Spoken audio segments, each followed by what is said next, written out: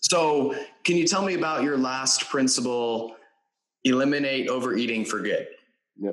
So, Jerry, we talked a lot about being proactive and thinking about the decisions that we make.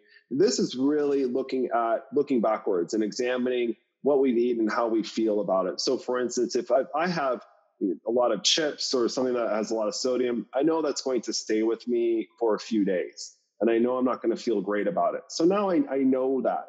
And I want all of us, whether we journal or keep a diary or just have it in our head or use an app, whatever it takes, I want us to do some examination. It doesn't have to be formal, but I want you to look at what you've eaten and how you feel.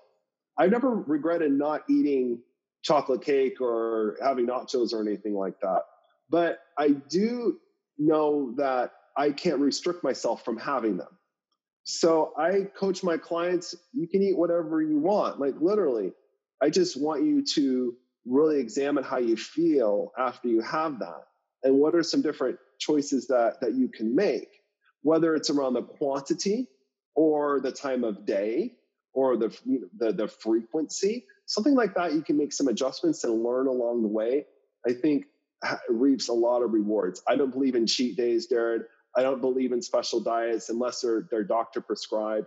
I believe in doing what's best for you in the life that you're living.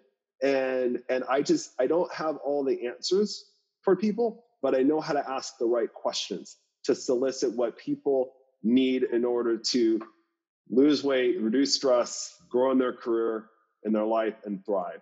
Yeah, I love what you're saying. I admit, just reading on your website, I believed our philosophies were aligned.